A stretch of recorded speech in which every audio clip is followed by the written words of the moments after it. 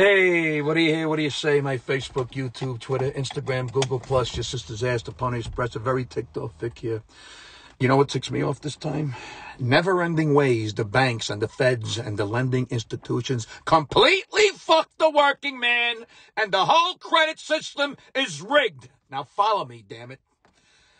Now, I've done some videos in the past about credit card companies and credit companies. It's disgusting and disgraceful that there aren't more controls over them so that it's not so damn unfair for the 98% of the people who are working their asses off and they stop getting keister poked in every fucking possible way every goddamn day.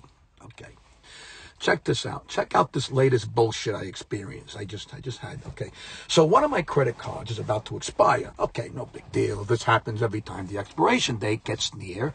And all they do is send you a new credit card with the new expiration date.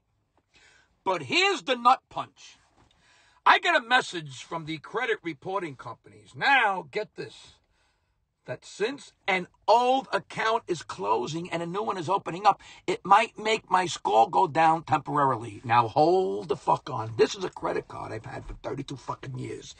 Because the credit company puts a bullshit, arbitrary expiration date on my card. Simply getting my new updated credit card will make my credit score go down? I call bullshit flowing from an asshole volcano. This is now the lowest form of putting your foot on the neck of the working person I have ever seen. How about don't put an expiration date on my card, you dirt neck grifters? Who closed anything? I didn't close the account, the credit card. It's like the credit companies are looking for any bullshit reason to lower our scores so they can charge higher interest rates and keep the working man and woman in debt forever. I'm so fucking sick of this bullshit, and there's no motivation for a politician to fix this. Why? Because they're all counting on donations from these giant companies, and they go out and play golf, and the credit card and banks and credit score executives say, "Don't you dare change this, or we won't give you money for your campaigns. Fuck you, Sosa."